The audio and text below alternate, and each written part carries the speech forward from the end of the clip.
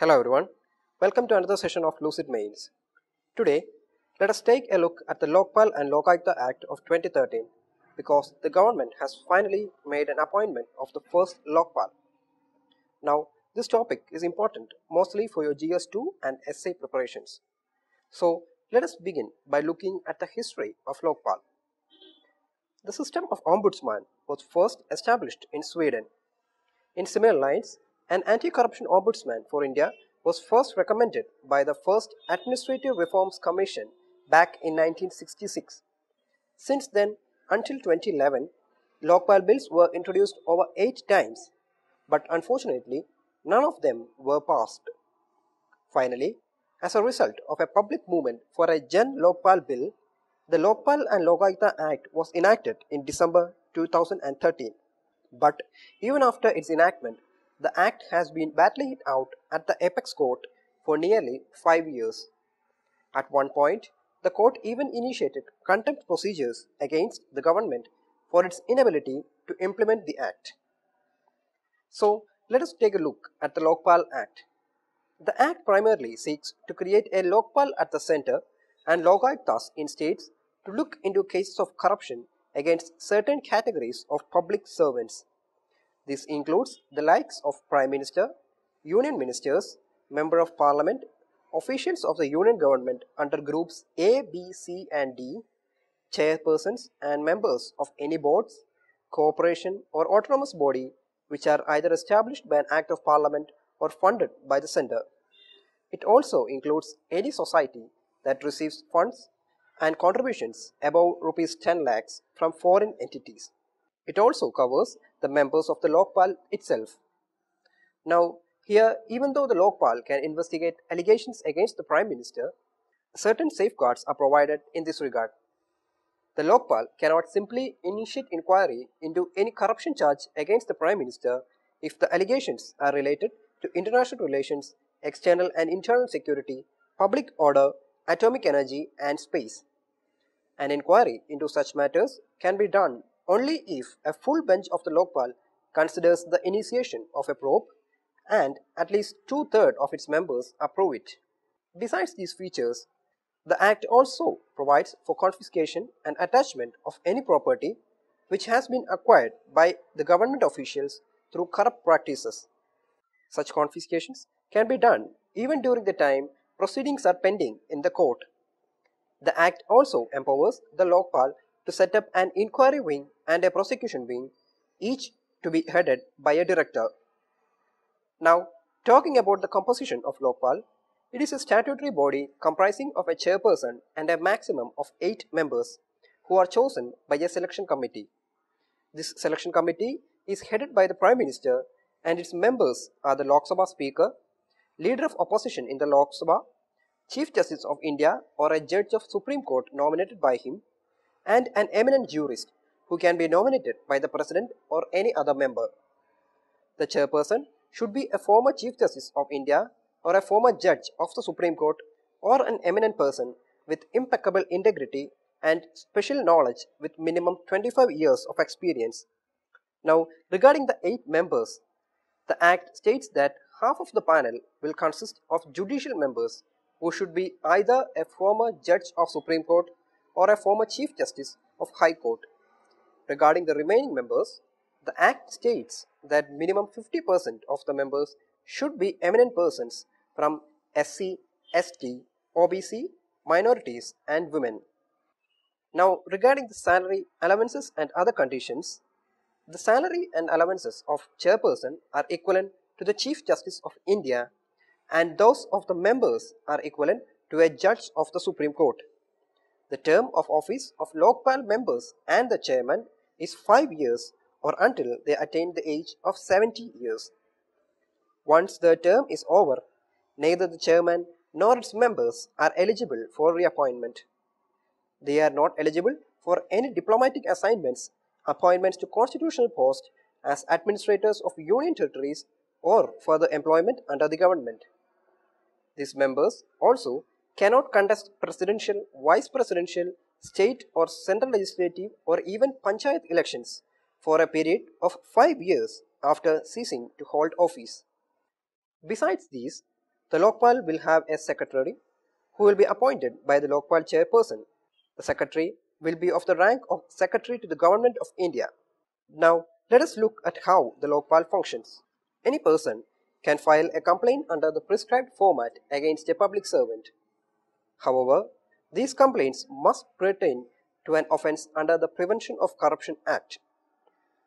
Once a complaint is received, the Lokpal may order a preliminary inquiry by its inquiry wing or refer the investigation to any agency, including the CBI, if there is a prima facie case. But before ordering the investigation, the Lokpal shall call for an explanation from the public servant to see if there is a prima facie case. Now, during the period of inquiry, the agency has to seek comments from both the public servant and the competent authority. For this, the Act designates a competent authority for each category of public servant. For example, for the Prime Minister, the competent authority is the Lok Sabha, and for the ministers, it will be the Prime Minister. For department officials, it will be the minister concerned. The agency will have to complete its preliminary inquiry and submit the report to the Lokpal within 60 days. Now, to consider this report, a Lokpal bench consisting of no less than 3 members is constituted. After giving an opportunity to the public servant, the bench decides whether it should proceed with the investigation.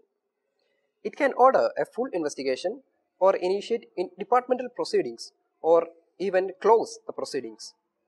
It can also proceed against false complaints.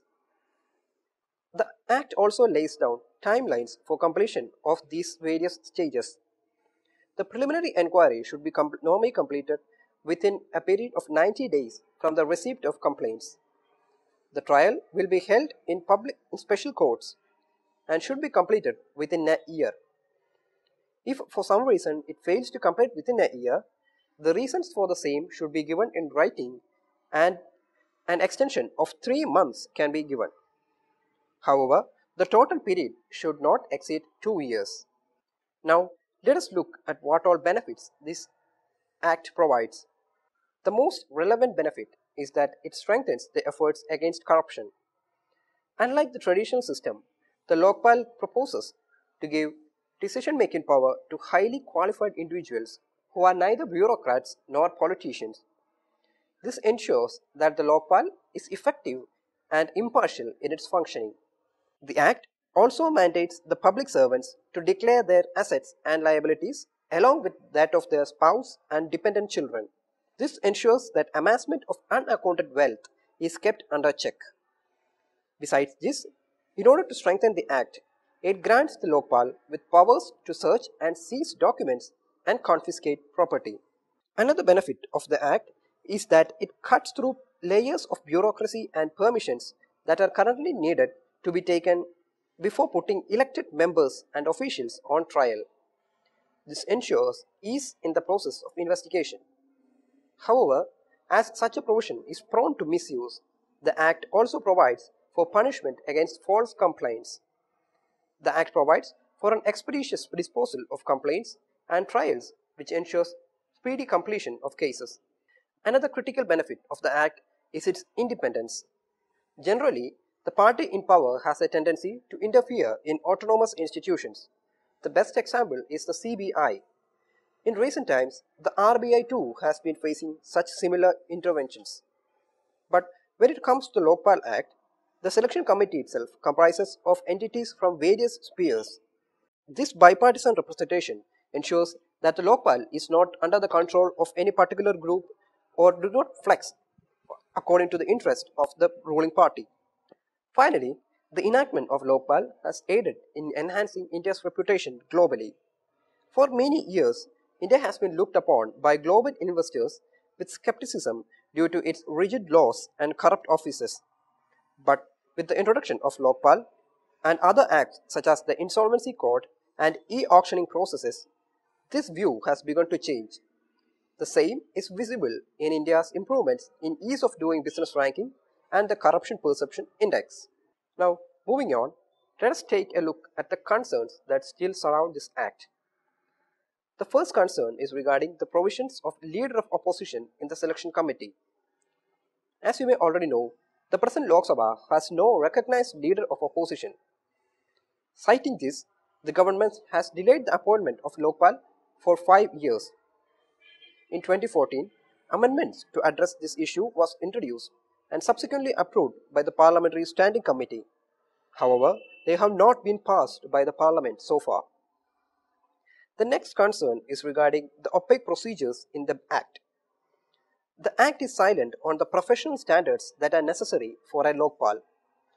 Without any clear guidelines, it is difficult to guarantee the office's efficiency or insulation from government influence. This opacity is clearly visible in the fact that the shortlisting criteria appointed by the present search committee has not been released by the government. Another concern is regarding the dependence of Lokpal on other investigation agencies.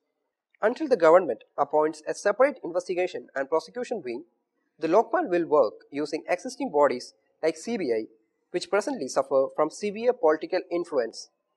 But to ensure fair and professional investigation, especially against those which might involve senior members of the government, these agencies like the CBI must be functionally independent. But this is not the case. To add to this concern, the Act is silent on how agencies like the Lokpal and the Central Vigilance Corporation will coordinate with each other. Now, with respect to states, the delay in appointing Lokayuktas has been a major concern. Many states, like Jammu and Kashmir, Telangana, Tripura and West Bengal have not appointed any Lokpal. The reason for the same is simply the lack of political will. Another doubt is whether or not this Act will adhere to its timelines. For example, the newly created Insolvency and Bankruptcy Court has very tight deadlines, but most of these deadlines are regularly breached. So, it needs to be seen whether the Lokpal can adhere to such similar deadlines. Lastly, there is the delay in finalizing rules. For instance, the filing rules for government officials to declare their assets have not been finalized yet. This has resulted in the deadline being repeatedly extended. This again undermines the efficiency of the Act. To conclude, there is no doubt that the Act ushers in a new era of justice. It is not only in line with demands from the civil society and various stakeholders, but also shows India's commitment towards the United Nations Convention Against Corruption. However, certain changes are needed to the present system to resolve some of its drawbacks. This includes changes related to the leader of opposition criteria, introducing transparency into the selection process, and finalizing on rules related to the disclosure of government assets by government officials. These are essential for the efficient working of the Lokpal in the long run. Also, while the Lokpal Act is in place, a number of other supporting bills which addresses issues related to corruption are still pending in the Parliament. These includes the bills related to citizen charter and electronic public service delivery. These bills, when passed, would strengthen the anti-corruption initiatives of the country. It also ensures that the institution of Lokpal does not get flooded by day-to-day complaints of administrative inefficiency and corruption. Above all this, one should always remember that the effectiveness of a law depends on how well it is implemented on ground. In the past, governments had enforced institutions like the Central Vigilance Commission and the CBI. But despite a few historic cases, these institutions have mostly failed to prevent widespread corruption in the country. Thus, it all depends on how well the Lokpal is implemented. But for this, there is a need for cooperation and active participation of government, judiciary, as well as the common people of the country.